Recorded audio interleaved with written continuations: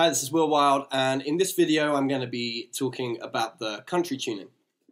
So country tuning is really easy to get used to if you're not familiar with it, because only one reed has been changed on the entire harp. So this is designed to play in second position. This is an A harp, so I'll be playing in the key of E, the root note in draw 2. And the only difference from standard tuning is that draw 5 has been raised a half step, which gives you a major 7th instead of a flat 7th. So you get instead of, which gives you a Mixolydian scale on a standard harp. So basically you get a major scale laid out nice and easy in second position.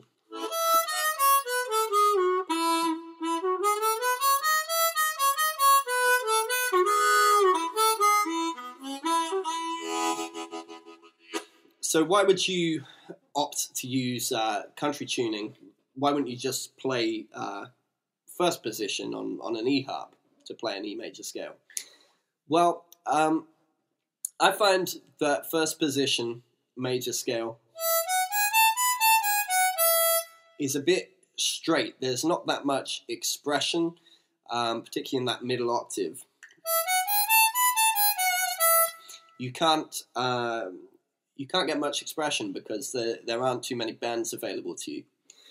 So the advantage of playing second position on the country harp is you still get all of that that feel of second position.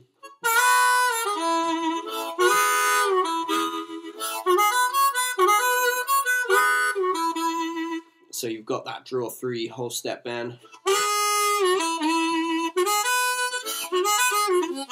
which we associate with country. If you listen to Charlie McCoy, he uses that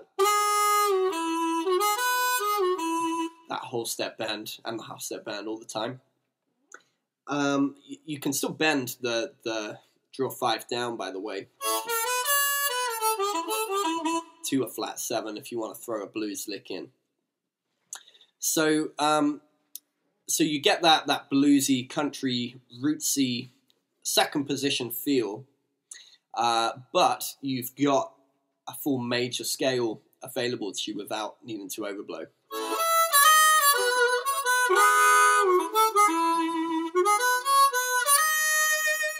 So it's great for playing major key melodies.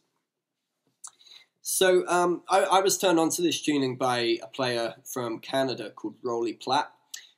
He's a friend of mine. I met him at the SPA convention in St. Louis. And he uses this tuning to really good effect on his cover of Somewhere Over the Rainbow.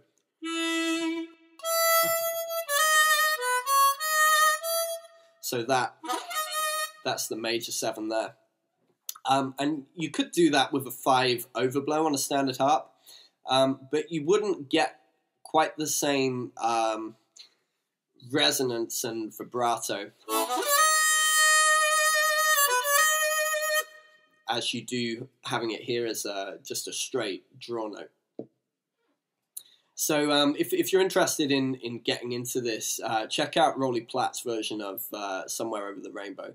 I think he uses this on his version of Georgia on My Mind too. So I don't use this tuning at all in my band. Being a blues rock band, you know, it's mainly minor pentatonic stuff, so this tuning isn't much used for that at all. I have used it on quite a few sessions, and I use it in my sister's band and in our acoustic duo called the Wildes. I'll put a little clip of that at the end of this video. So that's that, the country tuning. Just the one note altered. Draw 5 is raised half a step to give you a major 7 in second position.